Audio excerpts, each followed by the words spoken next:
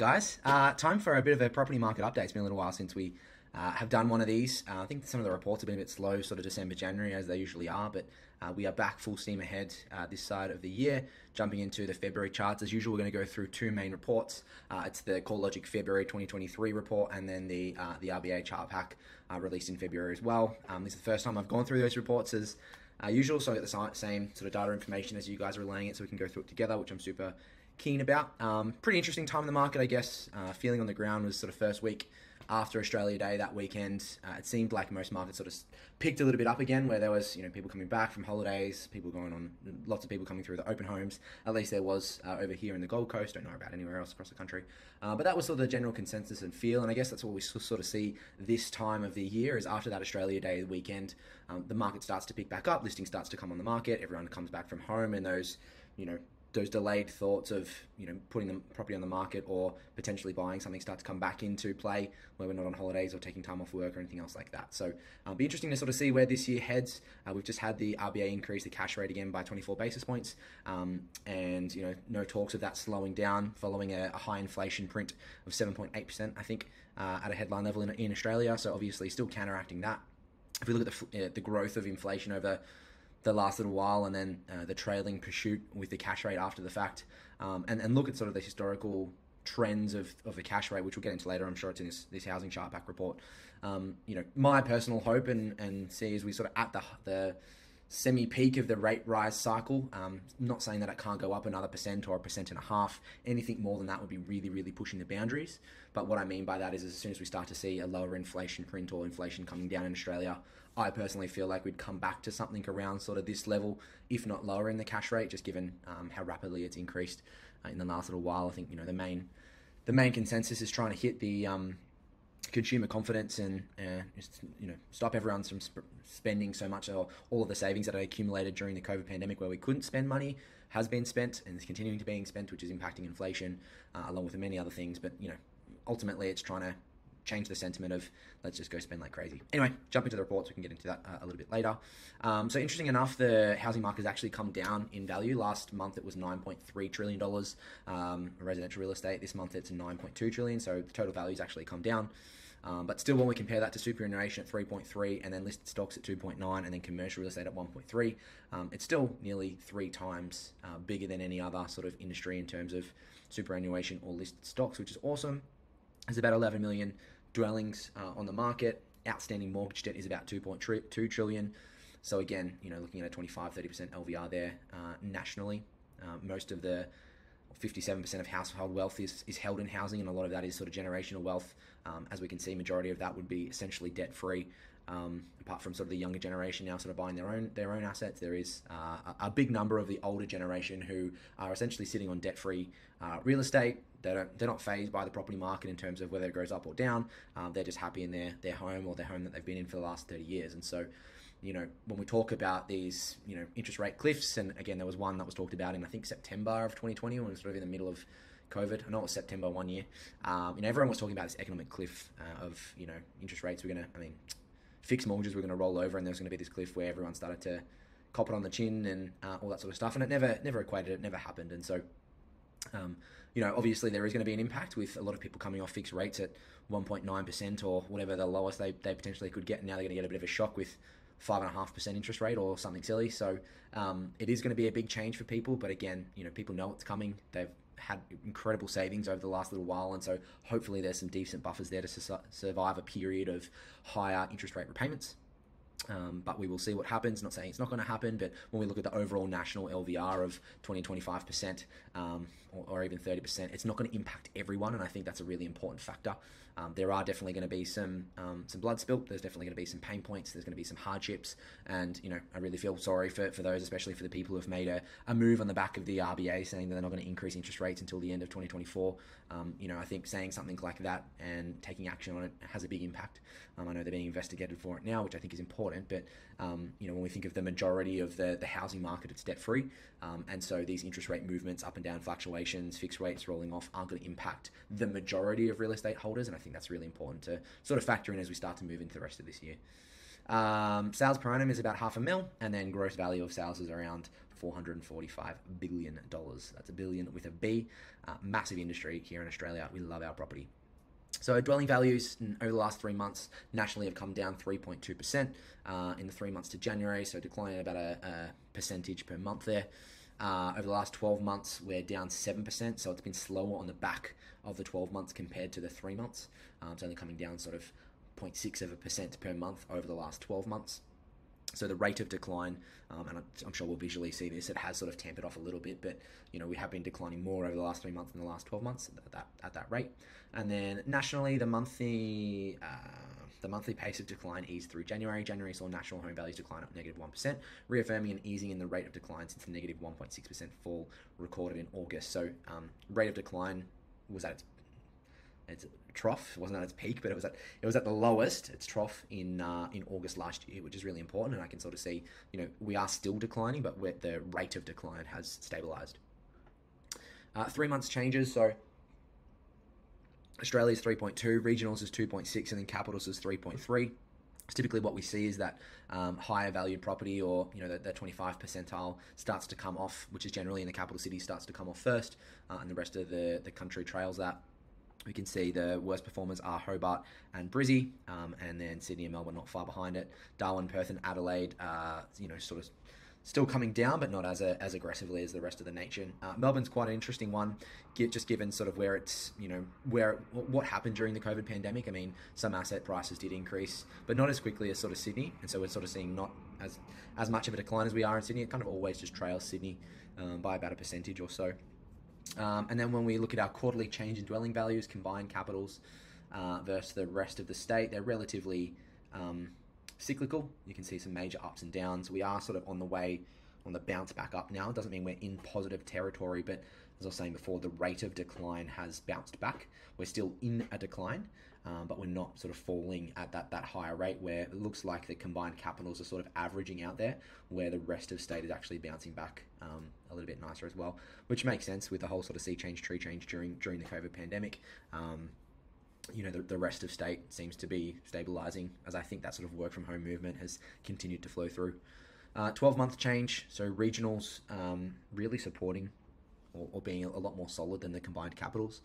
So of the negative 7.2% over the 12 months, 8.7% is the capitals, where negative 2.3 is the regionals, which is really interesting to see. We can see that they're both still declining quite rapidly. They are still on the decline. We're not seeing that bounce back on the 3-month change, just because it's a different time frame. But it'll be interesting to watch this over the next couple of months to either sort of stabilize out and sort of start to see this trend follow suit over the 12-month period. But again, we can see Hobart, Sydney, Melbourne really leading the charge here at nearly 10% for all three of those. Canberra's not far behind at nearly 6%, and then Brisbane's not far behind at nearly 5%. But again, Darwin, Perth, Adelaide, we're still seeing positive territory over the last 12-month period, which is great to see. Combined capitals, so the rolling quarterly change in values, we can see that Brisbane is starting to bounce back a little bit, even though it's still leading the decline at negative 4.8. And then on the right-hand side, we can see Hobart is still in the decline, and that's at negative 5.5, so definitely leading the charge there. But Sydney, Melbourne, Brisbane, and essentially Adelaide, even though Adelaide's still in the decline phase, is starting to tamper out and starting to see that bounce back. Well, we've seen the bounce back, and now they're starting to stabilize, which is good to see. It's not like it's still rapidly in free fall. It just depends how long we'll stay in this decline period. If we look historically, sort of between January 18 and the start of, or maybe the middle of 2019, the market was sort of steadily in decline there. So, about a 12-month, 18-month period that it was in decline. Between this little gap here, we've got, and obviously I'm just looking at the left-hand side chart, not the right-hand side chart, but that is a little bit more skewed with all the different markets that are showing there. But the three majors being Sydney, Melbourne, and Brisbane is sort of what I'm focusing on here. If we look at what looks like to be sort of late 2020, mid 2021, the decline was only there for less than 6 months, and then we started to decline halfway through 2022, if not at the start of 2022. So we already have been in this decline for a little while. It's going to be interesting to see how long we stay there for. Capital cities, we can see that in Sydney, Melbourne, Brisbane, and Hobart, that top 75th percentile is really driving the decline. Interesting to see that the 50th and 75th are starting to average out in Sydney, which is an interesting sign. It's starting to mean that all houses are declining at the same rate or have declined at the same rate. It's not those really high valued properties that are dropping off quickly because they can. The whole market's starting to stabilize now, which is really important to see. It's that bounce back starting to come back. The whole market's performing together. When we compare that to something like Brisbane, personally, we've been looking to buy in the Gold Coast for a little while, and properties during COVID grew nearly 70% in the Gold Coast, which is pretty insane. And then, if we look at the bottom 75th percentile, it's only at negative 1.7%. So again, it's that still the high end of the market that's really driving the decline, followed suit by the rest of the market. So we're really looking for that stabilization within all values within the market, which represents that solid or more stable bounce back and then starting to go back into positive territory. Housing cycle, so the 28-day growth rate in the CoreLogic Home Value Index. I don't know why they call it growth. They should really call it, it's not always growing.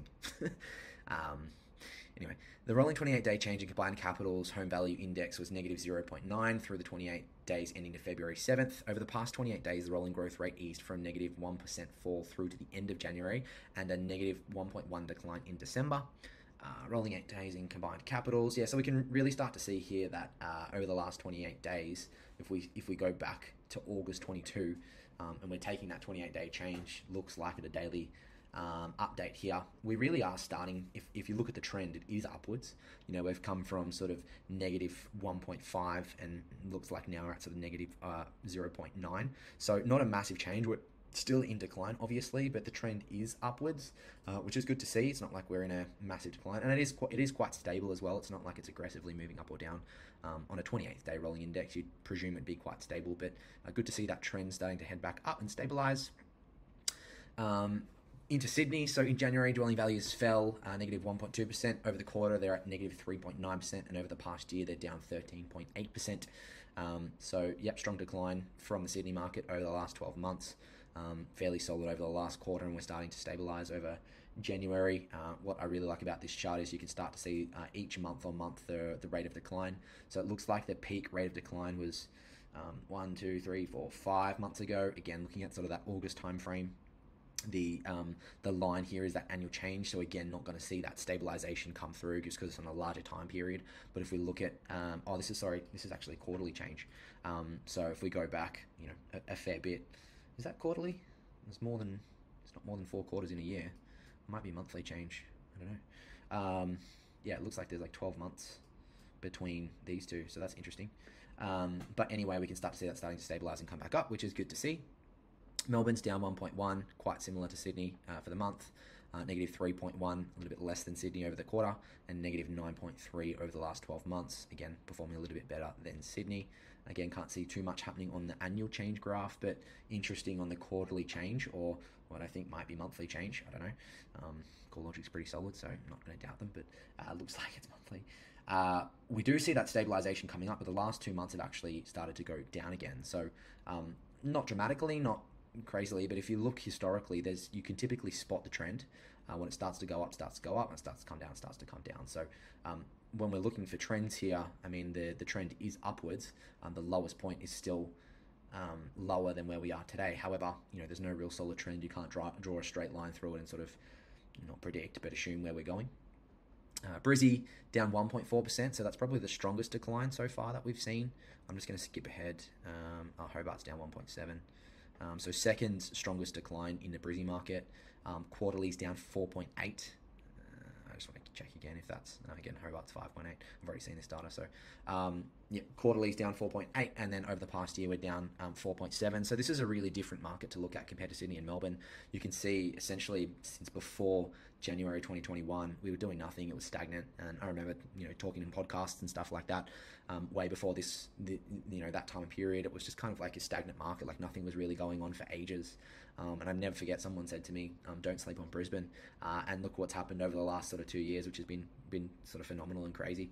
But solid growth between mid 2020 until mid 2022 when we start to sort of see decline. So 2 years of really strong growth there. We can see the annual change really peaks quite high on that one, and now we're starting to see the decline. The good news is that the decline is trending upwards based on its lowest point. So that's really interesting to see. Brisbane values are now down 10% below the record high, which was in June 2022. So Brizzy's now off about 10% from where we were. Adelaide down 0.8%, down 1.5% over the quarter, and then still up 6.9% from where it was this time last year, which is great to see.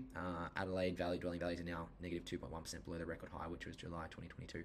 So still another 6.9% to come off from Adelaide to get back to where they were sort of 12 months ago. I think that's still, a pretty solid sign. We can see that the annual change is heading downward. We can see that the quarterly change, so-called the quarterly change, is on a negative trend. But it's not big numbers. It's not like aggressively. I mean, the decline is getting larger, which is interesting to see, but it's not like it's the same numbers as what we were seeing for the markets beforehand at, sort of 3% average. Perth, pretty stagnant, even though still in decline over the quarter. We're down 0.1%, which is interesting. So January is obviously, pretty negative compared to where the quarter's at. We're sort of seeing that stronger decline come through in that January period, but still up 2.7% over the last year, which is great to see. Hobart, again, being that biggest driver, we're down 1.7% in January, down 5.5% on the quarter, and then over the past year, down negative 9.5%, and then we're down 10.8% over the record highs, which was in May 2022. So some of these major markets are now starting to get sort of 10, 11% in decline, which is huge. We can see the trajectory for Hobart is still in the downward change even with the quarterly number, and pretty aggressively on the downward decline for that annual change as well. Don't know the Hobart market too well if there's good reasoning or other situations or factors that's impacting these numbers other than outside of the highs and lows of the COVID period and essentially free money over that period. Let me know, but interesting to see that this is really, really driving a big decline. Darwin, again, essentially 0.1, so flatlining over the quarter at negative 0.4, and then over the last year, we're still up 3.7%. However, Darwin values have now declined 11.2% below the record high, which was in May 2014. So still seeing some of the long-term effects of different market cycles and mining booms and everything else like that. Not that I know that there was one in May 2014, only just sort of presuming there, but you can see that, the market is still down 11% from where they were in 2014, which is nearly 10 years ago, and has been pretty stagnant ever since. Even if you have a look at sort of that historical data, for majority of this chart, it's been in negative territory. It's only during the COVID period where it's increased quite significantly, which is probably good for the Darwin market, and then sort of stabilised back out to where we are now today. Canberra, in December, I think that's meant to read January, Canberra dwelling values declined by negative 1%. Over the quarter, values are down 3.4%. Over the past year, dwelling values are down nearly 6%. Canberra dwelling values are now down 8.6% below the record high, which was in June 2022. So looking like the peak of the market was back in June period of 2022. We're now sort of 6 or 7 months, nearly 8 months away from that. So good sort of time frame if we're thinking about market cycles and how long times genuinely change. That's a long period of time, especially for the housing market. And I know we've had economic factors that have impacted things that we can't forecast or look at, but there's a long time in decline, and you can start to see that trend back on the way up there in the quarterly change, even though the annual change hasn't been impacted. Sales and listings. So national sales volumes continue to trend lower as buyer demand slows. CoreLogic estimates that in the 12 months to January, there were about 500,000 sales.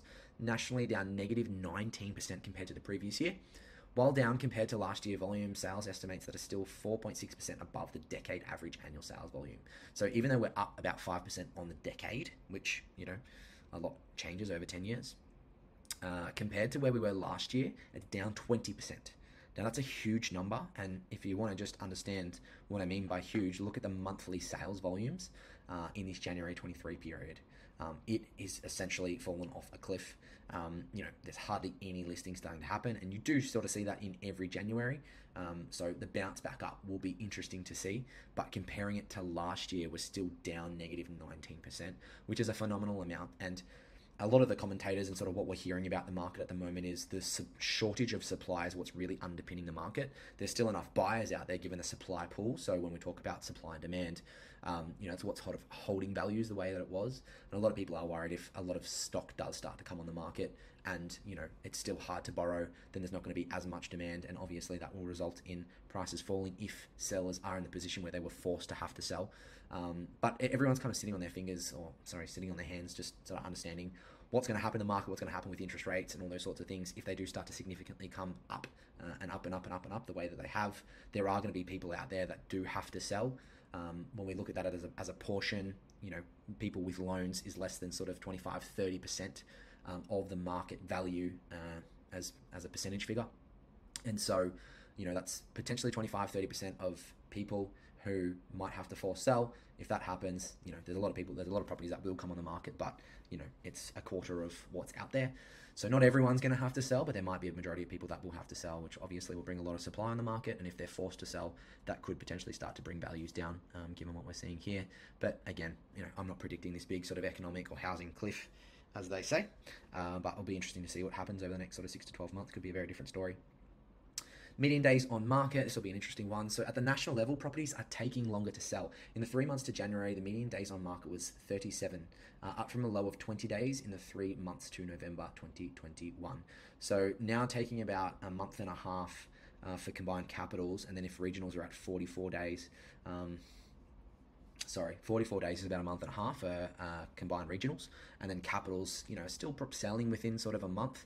Might be like an auction campaign, a 4-week auction campaign, passing in and then maybe selling the week after once the vendor's expectations have been reset. Buyers are feeling like they're getting a bargain and getting at a better price, but still selling within sort of 34 days, which is a month. So that's interesting to see. But then obviously combined regionals have always been a little bit behind the capitals in terms of days on market, but now taking about a month and a half for a regional property to sell.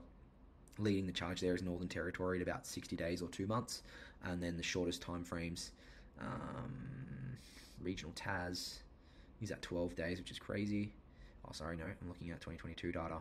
If I look at 2023 data, Perth at 22 days looks like it's leading charge. Yeah, so still only 22 days to sell a property in Perth, which is real interesting. And then leading the charge for days on market is Darwin at nearly 54 days. Brisbane's at 30, Melbourne's at 30, and Sydney's at 41, which is interesting. So maybe 2 or 3 weeks after an auction campaign, now in Sydney, a property selling, which is interesting to see. It might be a bit of back and forth and kerfuffling with agents and buyers to get the sale done. Vendor discounting, similarly, so these two numbers sort of counter-cyclically act together. Similarly, vendors discounting has also expanded from negative 9.2% in the 3 months to November 2021. In the 3 months to January 2023, the median vendor discounting at a national level was negative 4.3%. So vendors having to discount from their advertised price about 4.3%, which is interesting to see. During the peak, it was only sort of around that negative 9 or 2.9%, and nearly another percentage point, more than another percentage point, nearly 1.5 percentage points of additional discounting from vendors. Listings in the 4 weeks to January 2023, the volume of new listings totaled 26,000 nationally. While new listings have risen rapidly from the seasonal low, new listings are still negative 24.3% lower than the previous 5-year average. So yeah, again, that's a huge number at sort of negative 20%, even compared to the 5-year average being at negative 24%. That's pretty crazy. It's a quarter less than what we were seeing now, or sort of seeing as on average over the last 5 years. So again, listings coming onto the market are really slow, and that's underpinning the market, a lack of supply. It's actually quite a good thing. So if that number starts to come up dramatically, and the demand sort of stays where it is, then that's when we're starting to see issues. But I think generally that's a good thing to see, is a lack of supply. Vendors are still able to hold on to their properties. They're not in any mortgage stress or any stress. I mean, they might be, but they're willing to sacrifice other things first before they go into further mortgage stress, not having to do a forced sale just yet. And listings are quite low on the market. At a national level, there was 127,000 listings observed over the 4 weeks to 29th of January. Total listings are still markedly lower than the previous 5-year average. So compared to the 5-year average nationally, we're down 30%. What was this? Is this just capitals or something? Number of new listings and then number of total listings. Okay, so new listings coming onto the market are down, but their total listings overall is down nearly 30%, which is very significant. New listings advertised were down relative to the same period of last year across most regions, while the balance of total listings stock is more fixed. In Hobart, Canberra, and some regional markets, total listings are now lifting relative to the same period in January 2023. So again, just a different way of looking at the numbers that we were looking at beforehand. But Sydney and Melbourne are down about 25% on average. Brisbane's not far behind at 22%. Perth not far behind, and Darwin's about the same. But Hobart's in the positive, and then Adelaide is down 8.4 and Canberra's down 11.6, which is really interesting to see. So new listings change. That's interesting to see in Hobart, and maybe that's why Hobart is really driving the decline in the decline in values, because there is a lot of stock on the market, and maybe vendors are more happy. Do they have vendor discounting in Hobart? No. Yeah, vendor discounting in Hobart. Yeah, it's not out of the ordinary. It's sort of like 4.5. But again, having a lot more listings means there's a lot more stock on the market, a lot more supply, and with all the demand getting pulled out with the higher interest rates and economic uncertainties, maybe that's why the Hobart market is driving the decline. And then total listings is really, really high at 88% change for the equivalent period last year. So the same time last year, there's 88% more listings on the market, which again would obviously raise the supply in the demand supply equation, and potentially why there's a major decline happening. Weekly clearance rate. So the combined capital cities clearance rate was 61% for the week ending in the 29th of January. While this was much of a stronger result than the final weeks of 2022, the volume of auctions was still moving through the seasonal low. As the volumes rise in the coming weeks, this will prove more substantial test for the strength of the auction market. I think that's a really good point. Couple things to note on this. Anything above sort of a 70% clearance rate would be considered a seller's market, so a stronger market. Anything below 60% would be considered a buyer's market, and then between that sort of 60 to 70%, sort of, both sides of the equation, but we're on the lower side of that number, which is interesting to see. And then the second thing that's important is if we look at and I know this is at a national level, so it's almost irrelevant, but if we look at the peak here in January 2021, and we look at the trend, it is continuing to come down, and we're seeing a bit of a pull down over the last sort of January period, which is expected through the Christmas holidays. But yeah, interesting to see there what's happening with the clearance rate. Rental market. So the annual growth in rent values eased slightly in January to 10.1%. Annual growth in Australian rent values recently peaked over the 12 months to December at 10.2%. The unusually high growth in annual rent growth has partially been driven by growth, there's a lot of growth in that sentence, in unit rents across Sydney, Melbourne and Brisbane, where rents have increased around 14 to 16% annually. Absolutely insane. That's a $500 property growing at 14 or let's say 15% on average is 5, 50, 60, 70, 80 bucks, something like that, which is huge, especially if wages haven't increased and other inflationary costs have increased as well. Wages have essentially stayed the same. There's a lot that's coming more out of everyday pockets, which is a real shame, but obviously needed to support the higher increase in interest rates as well. And this is the thing, this is the flow-on effect of all of the RBA's decisions is it's not just homeowners or investors that are feeling it, it's also going to be renters as well. They're essentially being forced here to pay higher rents due to the higher cost to hold on to these properties. What'll be interesting though is these rental increases will be bringing forward from the next couple of years, given that, average you could sort of say is maybe 3 to 5%. So if you look back to January 18, it's been quite stagnant, the rental period. So there is an element here that we're actually now bringing back the rental market where it should have been, where that growth rate of sort of 3 to 5% should be. But depending on how high or how long this period of rental increases sustained, we might be starting to bring forward some rental increases into the future as well. And that's why it's really important to understand that every market has its different cycles. There's thousands of sub-markets across Australia, and so each property in those thousands of markets will perform differently and have their own cycles. Same with the rental market, it's a completely different market as well. It does tend to not, I forgot the word, but flow, be or counter-cyclical to the growth rates, because as the values of property come up, rents typically, or rental yields typically come down if rent stays the same, and then vice versa, right? If the market comes down and rents stay the same, but if the market comes down, the values of property and rent stay the same, and the yield comes down. But in this case, what we're seeing is the market's coming down and rents are going up, and so we're sort of seeing this change of 14 to 16% nationally. Is quite crazy. So Brisbane, Melbourne, Perth, Adelaide, and Sydney really leading the charge, all above 9.5% there. Melbourne being the weakest at 9.5%, and Adelaide being Brisbane being the strongest at 13%. Rental yields. So through January 2023, Australian gross rent yields rose to 3.9%, up from a recent low of 3.21% a year earlier. This is the highest rental yield since November 2019. Gross rental yields, so roughly about 3.9% across the country. Regionals is at 4.5%. Combined capitals is at 3.6%. Darwin's at 6.3%, which is a really high yield. And Sydney being the lowest is at 3.2%. And that's a really important data point is those blue chip really unique assets do have a lower rental yield because the growth rate has outperformed the rental market, and so they come with a lower yield. So Sydney, Melbourne at that 3.3% level. Darwin, the value of properties hasn't increased. The peak of the market was back in 2014, if you remember from the previous data that we were just looking at. And so if the rents have increased significantly over that period, but prices have essentially stagnated or stayed the same, or still below where they were 10 years ago, obviously that's going to come at a high yield at 6.3%. And that's why I typically don't like looking at rental yield as, on its own as a metric to sort of go, oh, this is a good resulting property, because typically a high rental yield, depending on the market and the other data, is an indicator that the value of the properties haven't increased at a rate faster than rent has. So it could actually be a negative indicator or a negative data point. That's why it's really important to look at all the different data points together. Dwelling approvals and housing credit. So overall, dwelling approvals rose 18.5% in December, led by a rebound in unit approvals. Oh, that's good, which remains volatile. House approvals declined 2.4% in the month, makes sense, and have trended below the decade average since September last year, which, good to see that units are bouncing back. I think that's a good thing, but if you sort of look where that line is, it's not too different to sort of where it's been at that 2017. That's actually the decade average. It's bang on the decade average, so no major impact is there, although it has trended below over the last 5 to 6 years, which is not a great sign. You actually want that to be a bit above, but where we are now is against the decade average.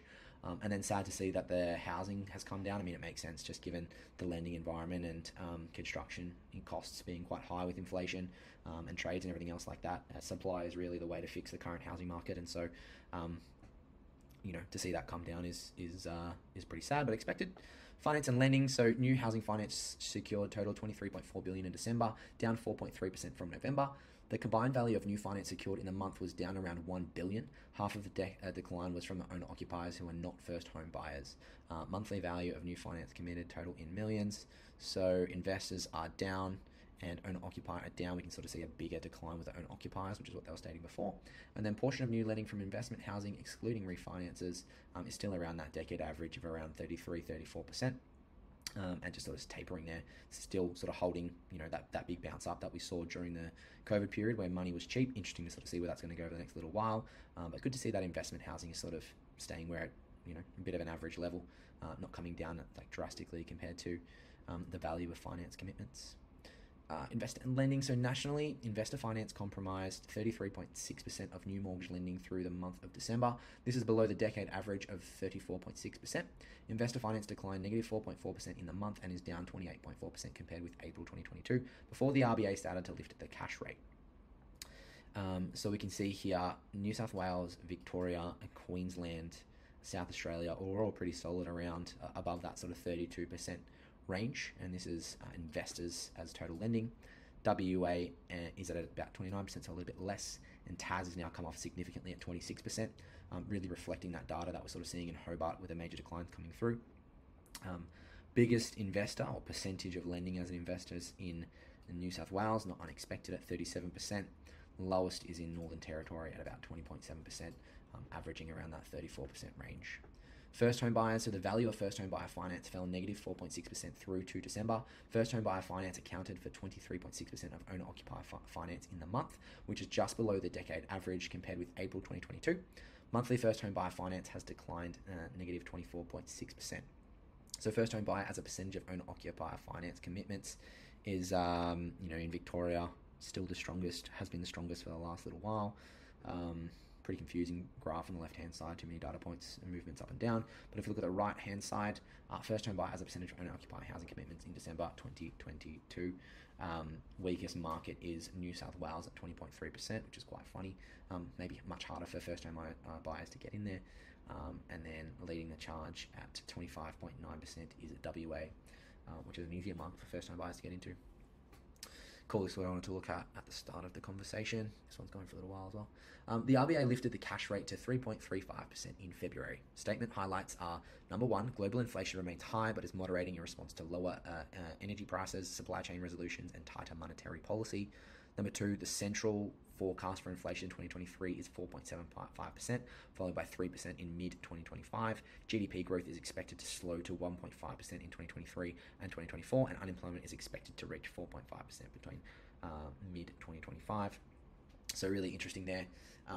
Really aiming for inflation to come off by at least 3% this year. That's the target for the RPA, which is a big thing to do, but once it starts to come down, hopefully it will start to come down quite rapidly, and then sort of moderating in 2025 at 3%. Whether they'll get to 4.75%, I don't know. Definitely not at an average level, I don't think, over the year, but it'd be interesting to see if they can. We've all seen the economy change quite rapidly over the last little while. GDP is expected to slow down, so they're really starting to acknowledge that they're going to slow down the economy during that period. Unemployment's not looking too bad, but is definitely coming up quite significantly. And then what I was talking to you beforehand is if we look at these periods where interest rates have increased quite rapidly in short periods, they're generally followed by periods of slowing down. So if we look back in Feb 08, went quite high and then fell, from 7.25 down to 3, so 4.25 percentage points. Went up again in 2012 from 3% to 4.75%, so 1.75% increase, and then it's essentially been in decline for 15 years until the start or end of 2022, or mid 2022, I should say. And then, we've never seen, and there was even, the January break where they don't make a decision is the only time where they've decided not to increase, the only month they've decided not to increase.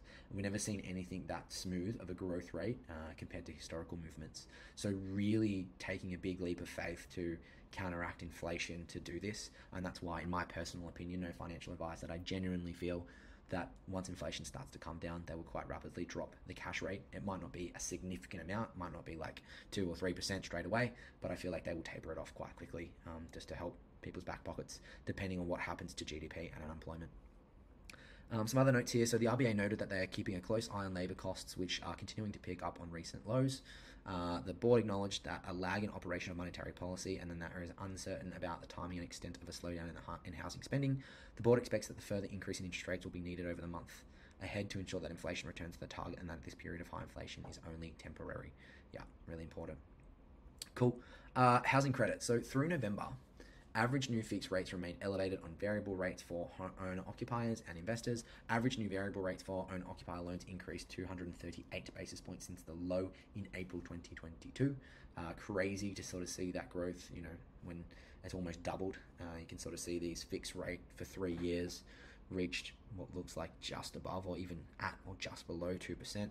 And now if we follow that purple line, we're at 5.48, so more than doubling, nearly even tripling, which is huge. You can see this variable rate has essentially stayed the same up until that sort of May period where we started to increase, and now it's at 4.79. And then for investors, essentially following suit. What's really interesting to note is generally this fixed rate is an indicator of what all the major banks sort of think, where they think rates are going to go. We had this period back here, and then we're starting to see a bit of still sort of pursuing that higher range. But when we start to see a tick off in the fixed rate loans, it'll be interesting. That's all the banks sort of forecasting that things will average out. Mortgage or originations for the riskier types of lending trended notably lower through the September quarter of 2022. The portion of loans originated with a debt-to-income ratio of 6 or more fell 17.1%, down from 23.3% in September 2021 quarter, and the loan-to-income ratios of 6 or more dropped to 7.3% in the quarter.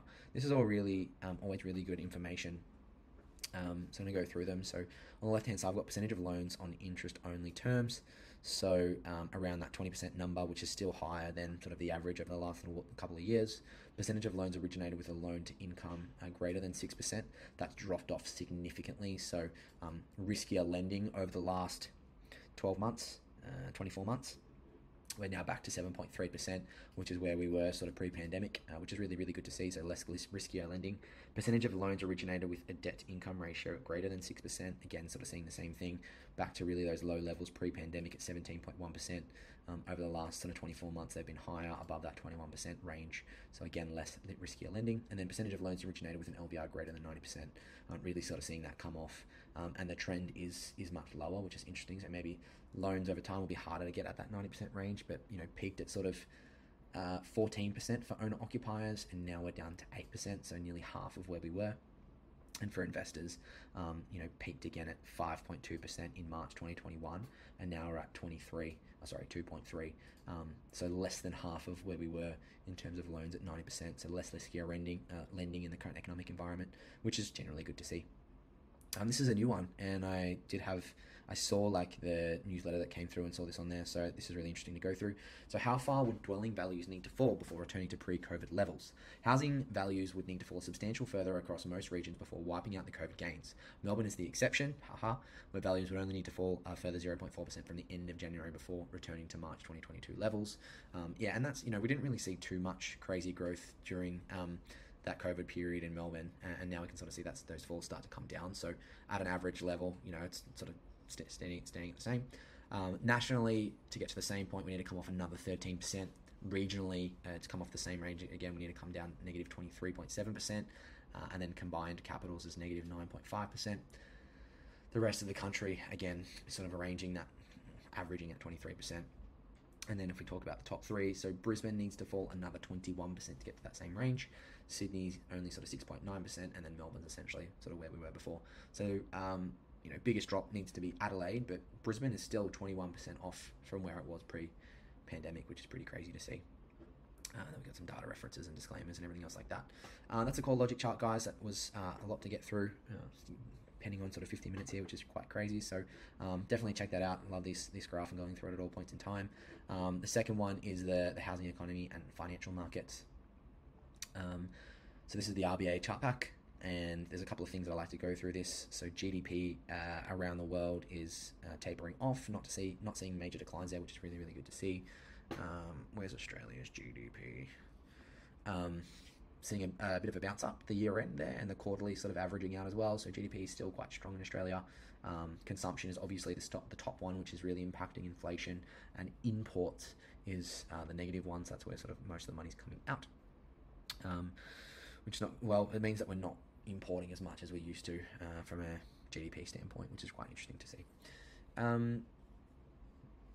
CPI, so inflation, printed at that 7.8% level, which is crazy high compared to where we were beforehand. Still on that upward trajectory with inflation. We break that down to quarterly and seasonally adjusted. Really, it's still increasing at the same rate at where we were. We're not seeing sort of any declines in terms of that inflation print. Consumer sentiment, we did see a little bounce back up not too long ago. We've now seen a little bit bounce back up, but really no strong signs of a solid bounce back to where we were. I think, given that RBA is still increasing interest rates and we've had a higher inflation print, consumer confidence is potentially still going to stay quite low for the next sort of 6 months. Pricing to household debt is starting to come down, which is really good to see, sort of bringing those household debt ratios back into check. NAB business survey has come down a little bit, which is interesting. So business conditions have come down, business confidence is still averaging out, and then capacity utilization is coming down a little bit as well. Lending to business is still solid.